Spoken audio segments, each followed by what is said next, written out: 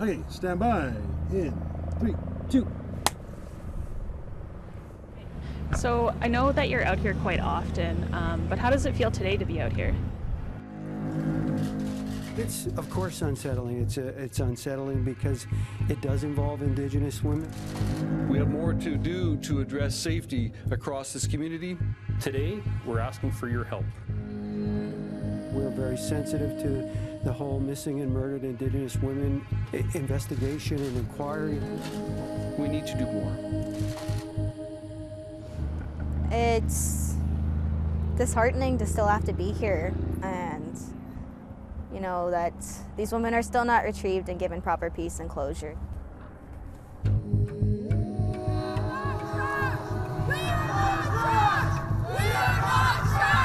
We are part of families who are loved. We're family members, we're sisters, we're cousins, we're daughters, we're aunties, we're mothers. We are not trash!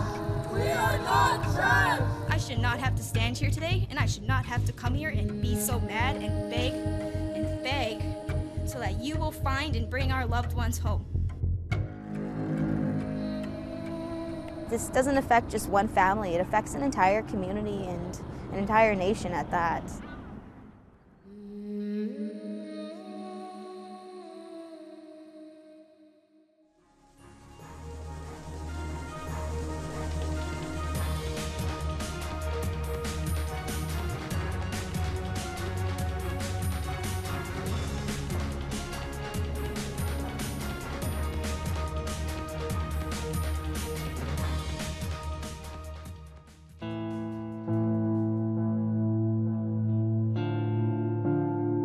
On May 19th, 2022, the Winnipeg Police released information relative to the arrest of Jeremy Skibicki in relation to the murder of 24-year-old Rebecca Contois. I'm absolutely heartbroken and utterly shocked at what is happening to our people, and what is happening is an ongoing genocide time and time again. Today I'm here to publicly report 3 additional murders Jeremy Skibicki has been charged with: Morgan Beatrice Harris, Mercedes Myron, and a female that we have yet to identify. If you want to respect and honor them, stop making excuses as to why you can't find them. The police are trying to cover themselves because they know that they fail our women time and time again, and it needs to stop.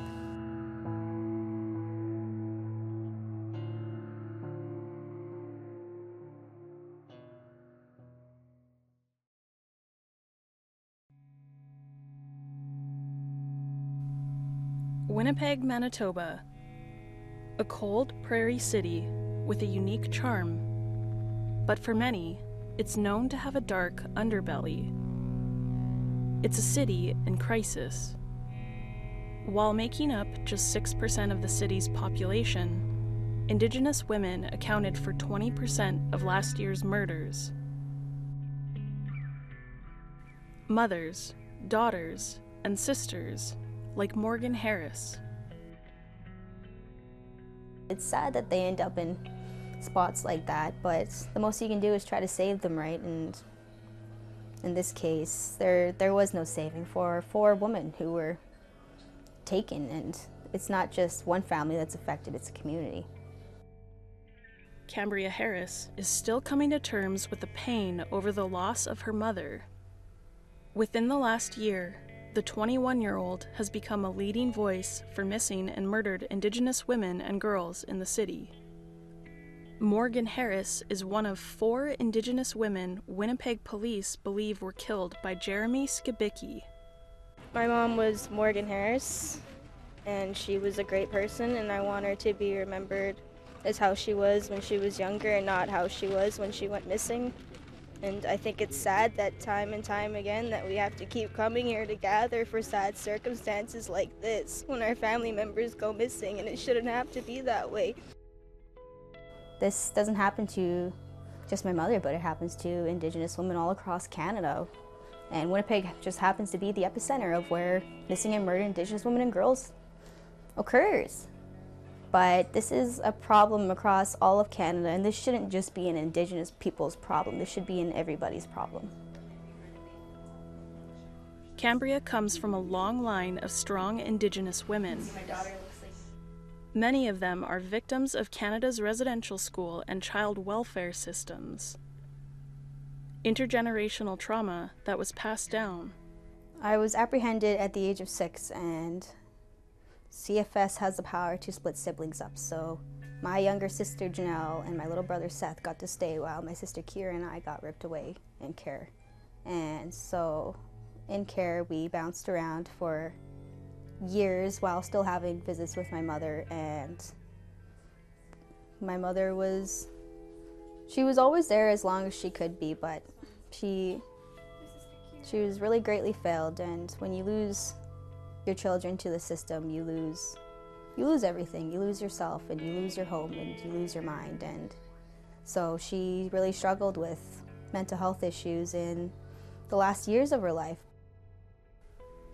Over the years, she watched her struggles with addiction, mental health issues, and homelessness. And I always wondered where my mom was growing up. Every time it got cold, every time it rained, I prayed that she had somewhere safe and somewhere warm to go. Because in the back of my mind, I always had that fear that she was going to go missing or murdered. Because I knew she was vulnerable, and I knew that my mom was at risk. It angers me because my mom was such a strong, resilient woman who really tried her hardest to survive, and she absolutely loved her kids with everything she had. We begin with disturbing details out of Winnipeg tonight, where police revealed more information about an investigation dating back to May of this year. On May 16, 2022, the partial remains of 24-year-old Rebecca Contois were found in this garbage bin near an apartment building in the 200 block of Edison Avenue.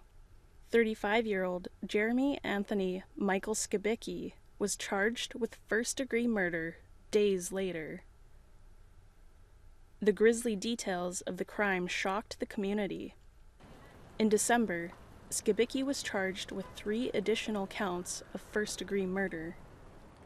It's unsettling because it does involve Indigenous women. We're very sensitive to the whole missing and murdered Indigenous women investigation and inquiry and the recommendations that come out of that. This is top of mind for us. It's something that we work with our partners to try to prevent this kind of stuff, doing a lot of outreach work with many of the community support agencies out there so that it doesn't come to this.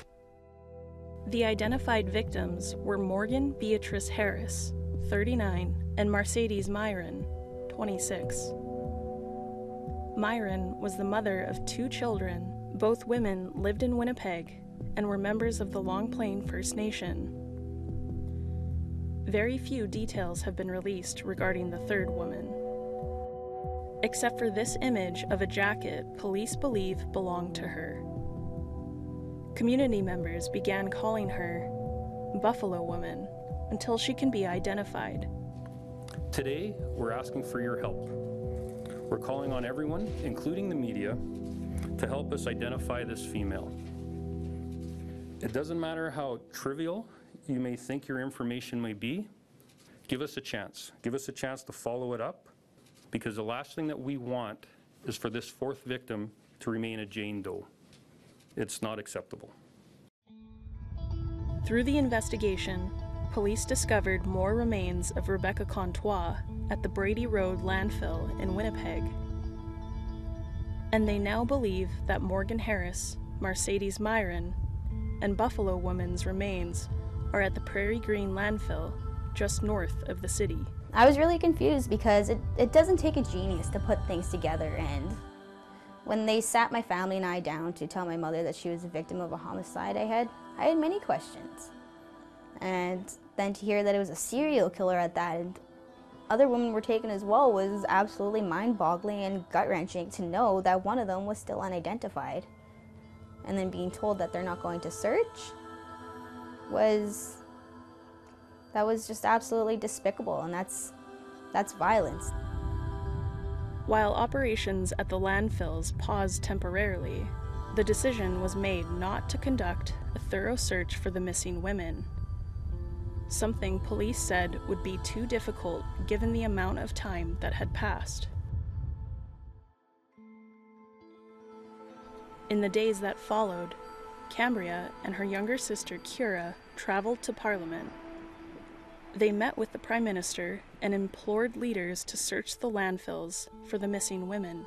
Time and time again, our Indigenous women and brothers and sisters have to come here, and we have to shout and we have to raise our voices begging for change and begging for justice for our people. And that is wrong. I should not have to stand here today, and I should not have to come here and be so mad and beg so that you will find and bring our loved ones home.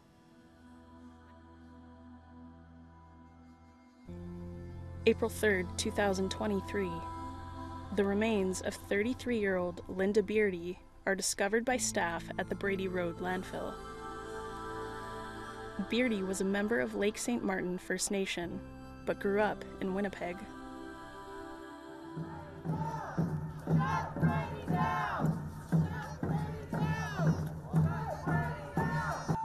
Police ruled out any connection to the other murders and announced that the death was not being considered a homicide after finding video surveillance that showed Beardy climbing into a garbage bin hours before it was taken to the landfill. We are not trash! We are not trash! We are not trash! We are not! This is what injustice looks like on the streets of Winnipeg today. And it's a scene that's become increasingly common over the years. Family members, victims, survivors, all brought together to honor the lives of their loved ones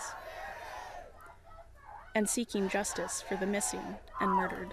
That in the future, you start taking us more seriously so we don't have to gather here again, because the next time it'll be worse. No justice, no peace! No justice, no peace! No justice, no peace! No justice, no peace!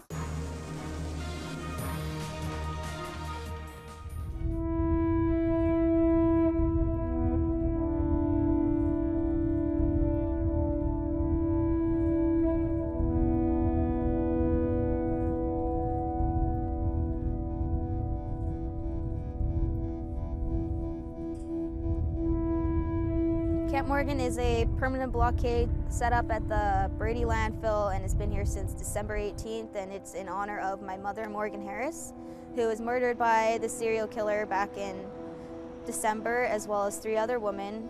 And this is also a tribute to all MMIWG2S and anyone else who has been lost to this tragedy. For the last 5 months, Cambria Harris, along with community members and supporters, have been calling on government officials, the city, and the police to search the landfills for their loved ones.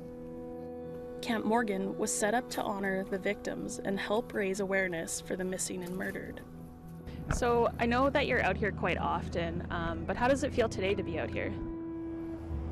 It's disheartening to still have to be here 4 months later, over 100 days, and you know that these women are still not retrieved and given proper peace and closure. So it's sad every time I come here, and it's very spiritual and very grounding, and it definitely brings you down a little bit, for sure.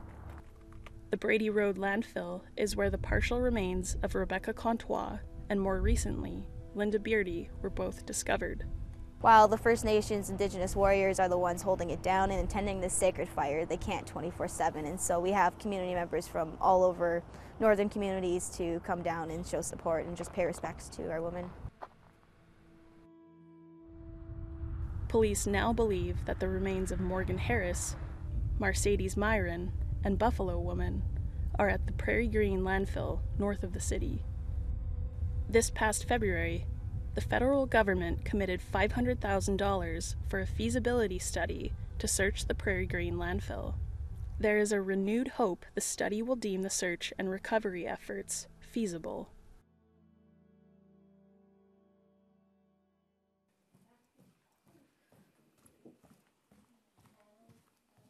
We need action now to keep people alive. This is tragic.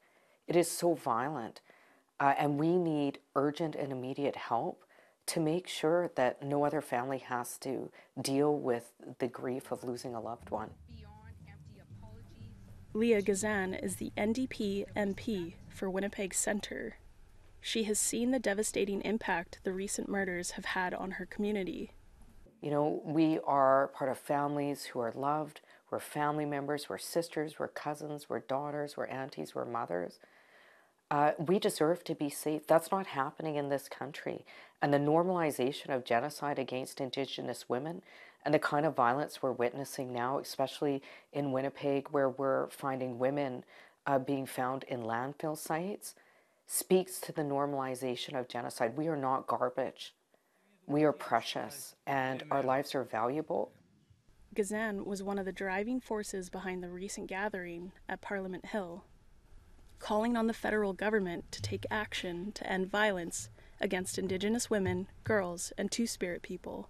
What we're discussing today, once again, is the ongoing genocide against Indigenous women, girls, and Two-Spirit people. This is a nonpartisan issue. This is a human rights issue. This is a life and death issue. We have had a national inquiry that was released in 2015 with a failure to act. Families deserve justice. Indigenous women, girls, and Two-Spirit people and their families deserve justice. And this government needs to act now to ensure that we get the justice that we so deserve. The decision by the city and the police not to close the landfills and conduct proper searches when the discovery were first made have left many unanswered questions for the families of the victims. We have more to do to address safety across this community. Right now there are far too many people experiencing homelessness, addiction, and poverty, and that puts them into vulnerable positions. And there's too much violent crime. There's far too many homicides. This marks 50 homicides, a record, and that's unacceptable. I know for the chief and for the service, I know it's unacceptable to them. They've expressed as much. As mayor, as a citizen, I cannot accept that, and as a city, we must not accept that. We need to do more. But given all that's happened in the city over the last few months, it's easy to see why the community is still on edge. Obviously, I support them going out and finding our families, but I doubt it's gonna happen because it's the city. They're white, we're native, and they don't give a shit about us. They don't.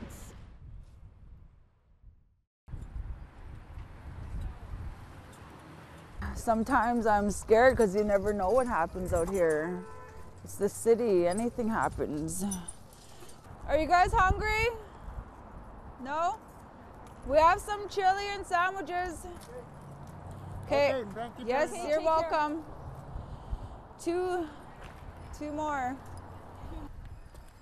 The city of Winnipeg has the highest rate of violent crime across the prairies. Homelessness, poverty, addiction, underlying social issues that Jennifer Chartrand has lived and witnessed firsthand. Mama Bear Clan is, we walk around the community, Point Douglas and Main Street to, we give away food, clothing, the hygiene, stuff like that. And in the winter time, we give blankets, winter jackets, winter gear and boots. Whatever we can get donated, we'll give out, right? And we're there to keep the people safe. Thank you. You're welcome. Have a good day. Chartrand is a captain with Winnipeg's Mama Bear Clan. She says it's important that Indigenous women have a familiar face to turn to. No, that's okay. I'll put my arm out. You guys are awesome. Thank you. Nice to see you. When I was vulnerable at one point in my life, I felt like nobody cared about me. And I know that feeling, so I don't want to let others feel like that, you know? When I'm here, when they can talk to me whenever they want, I'll listen. Yeah. Yes, yes. There you go. Wow, I knew a few of them that were from shelter that were murdered. Yeah, I crossed paths with a lot of them. Yeah. What about the other girls? Did you know any Like of them? Morgan and them? Yeah, I knew Morgan, yeah. I was so shocked because I seen her all the time at 190 and Main Street Project. Melissa too, I knew her from my past life, and when I changed my life around, I always crossed paths with her at shelter too, and you know, it just breaks your heart. You think that they're in shelter and then they leave and they just don't come back.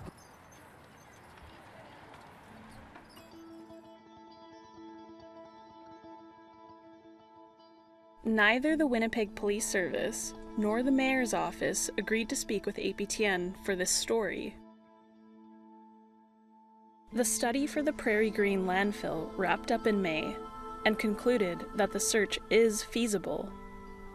The plan could take up to 3 years and cost as much as $184 million.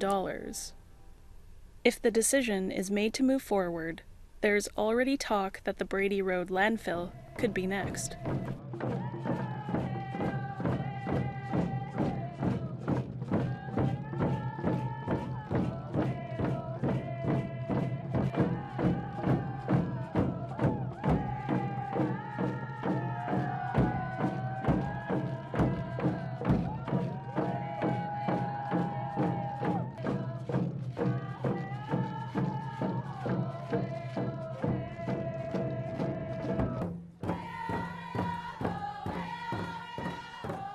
When I see my community gather like this, I see strength in numbers, but it's always for the same heartbreaking situation. And we as a society and we as a community need to do better for our women and our men.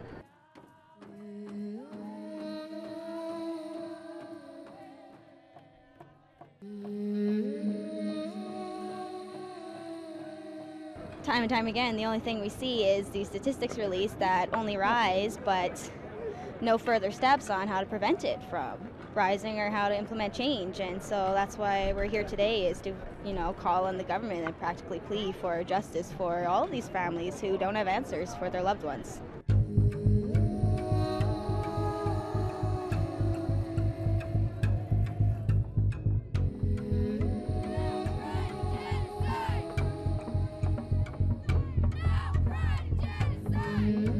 It's not only the systems that are failing our women, but also society. How do you even and where do you even start, right? And so I guess the question is, we start with ourselves and we start with our community and we start protecting each other, and I ask that other people start protecting us as well.